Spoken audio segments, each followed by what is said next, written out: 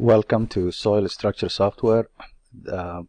My name is Liban Afi, and this recording is to show the capabilities of SoilStructure liquefaction SPT analysis software.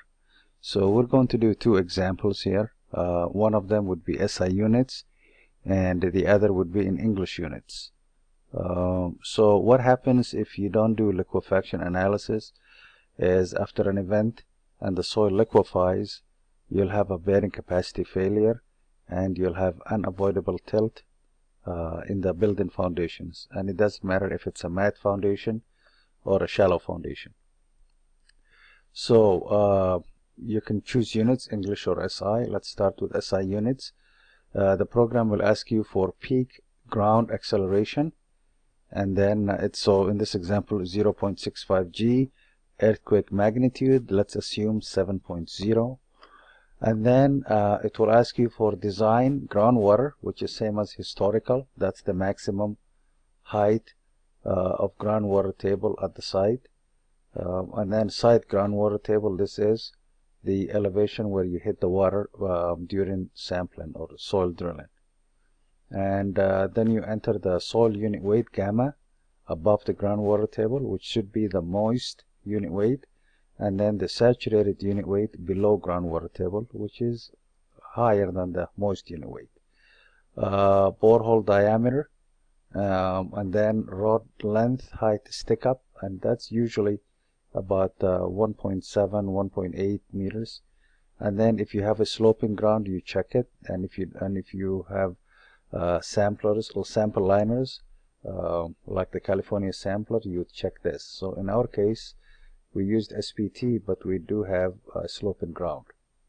So let's take a look at the layers of soil, and this job has 5 different soil layers. There is 0 to 2, there is 2 to 3.5, then 3.5 to 10. These depths are the bottom depths. Okay, they're the bottom depths at 15 feet and then 20 feet. They're cohesive soils and then granular soils. They're mixed.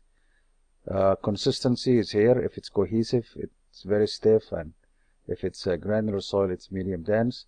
And then the flags. Let me spend a little time with the flags. The flags are unsaturated if they are design groundwater or above. So this is 2 meters. Therefore, this is a 2 meters. It's unsaturated. At 3.5, we say we don't know. It's not cohesive soil, and it's definitely not unsaturated. The third layer is also medium dense granular, so we leave it blank.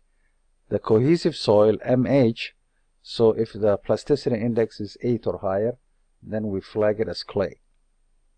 And then the limestone, there is no flag for that. Okay, so we leave it blank. And then we enter the SPT values. These are raw values, uncorrected, 16, 24, 21, 12, and 40. And then we enter the fines content. This is the minus 200 sieve. And for cohesive soils, it should be higher than 50%. So in this case, it's 62. Granular soil should be less than 50%. So it's 83 and 15. Another cohesive, 76%. And the bedrock happens to be 29%. Now, energy ratio, this is an automatic hammer that was used, so we can say 70% energy ratio. Now, these colors, you can change it, so for example, you can pick on the color, and you can, pick any color you want, or you can go and choose a pastel color and then say okay, and there it will change the colors. So now that we entered everything, if you want the logo, you can go ahead and enter your logo, your company logo. So let's hit calculate result, and let's not save it. Okay, so what we have is we have settlement. So the program will compute the settlement above groundwater table, which is 0.02 meters, and the dynamic settlement, which is the settlement below the groundwater table, which is 0.12. So combined, you have a dynamic settlement of 0.14 meters. And lateral displacement, the program computes that if you checked for a sloping ground. So if we take the sloping ground out and we say calculate and we say no, then it doesn't give you a slope lateral displacement. But because we had the sloping ground, it will give us, in this case, 0.52 meters of lateral displacement. So now let's look at the, you can hit print and see the analysis, but let's show you on the screen. So you'd say view table, and you have 1, 2, 3, 4 analysis. So liquefaction set analysis 1, it's just the correction factors for boring, you know, and then your N60 and the sigma V, which is your total stress. And if you go to liquefaction analysis set 2, you got sigma N fines, N160, CSR, K sigma, and then K sigma sand, and then CRR, and then liquefaction. So anywhere at let's go take a look here. All right. So if we go into layer 1, okay, actually it will be better to have it like that. There, if you go layer 1, it's saying liquefaction safety factor is not applicable. That's because it's above the groundwater table, so there is no liquefaction. Layer 2, medium dense, because blow counts were 24 and you're only at 3.5 meter depth, the factor of safety against liquefaction exceeds 2.0. So the program limits it to 2.0.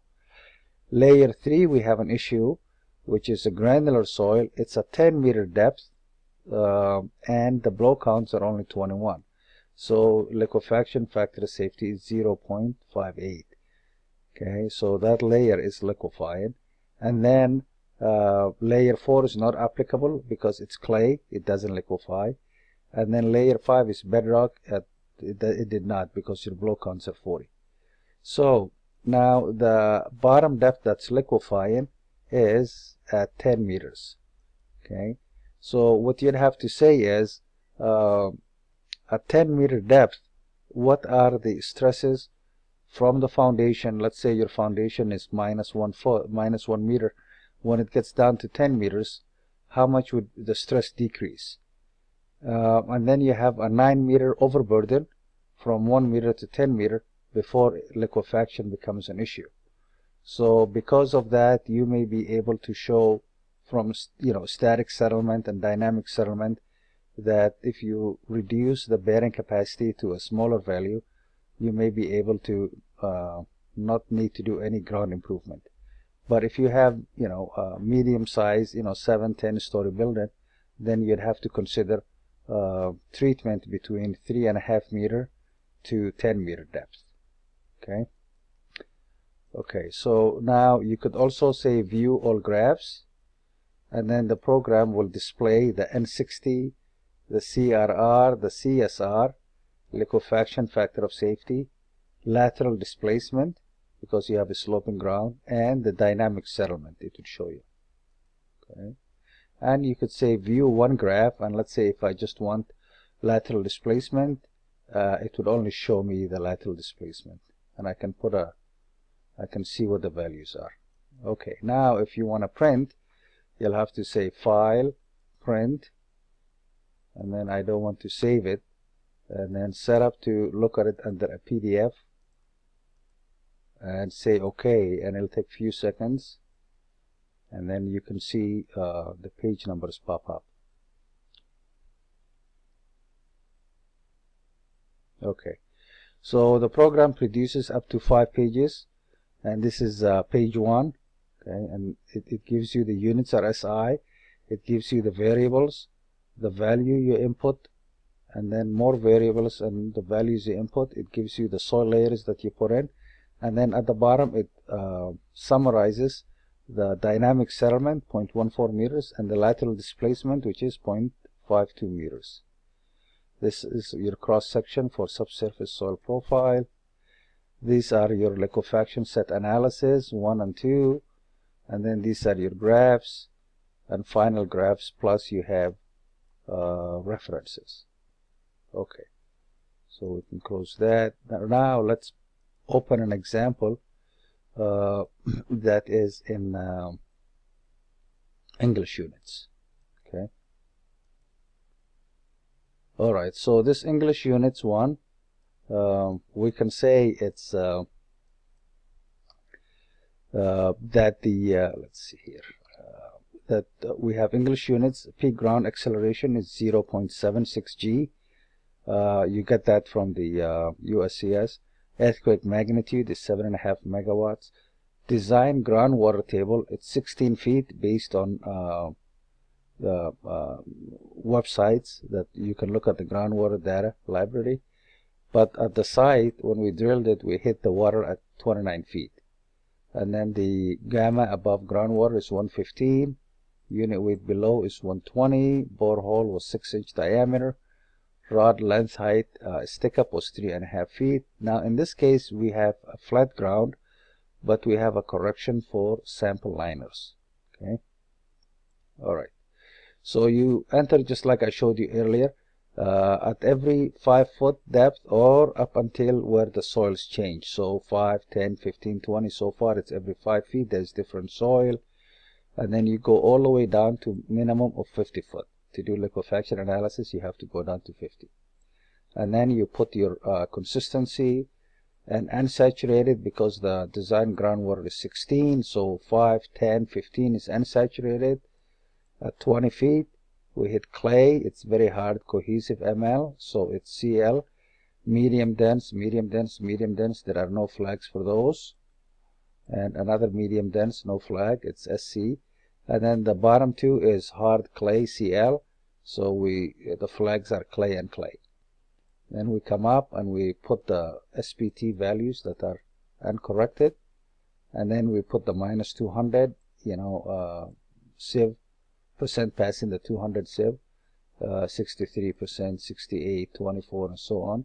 And then because it was an automatic hammer SPT, we got 70%. So we hit calculate. And now we can see that the dynamic settlement, this is in inches instead of meters, SI English units. So the combined dynamic is 0.28.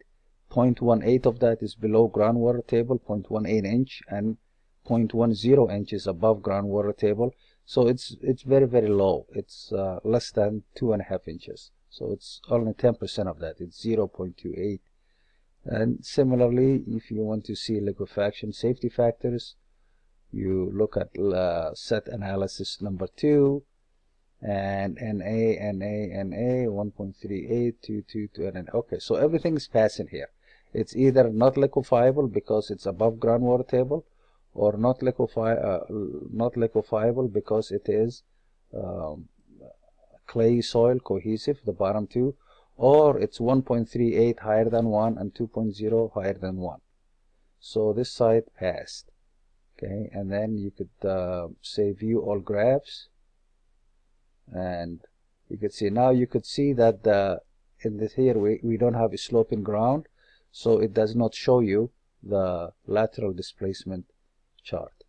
And same thing, you'll say file, say print. I don't want to save it, and then I just want to preview the 5 pages.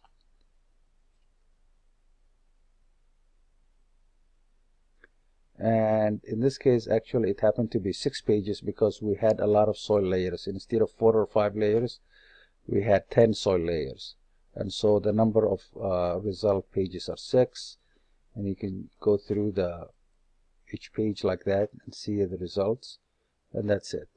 So hopefully we don't end up with having a foundation failure due to liquefaction. And if you need this program, you can go to our website, which is SoilStructure.com. Thank you for your time.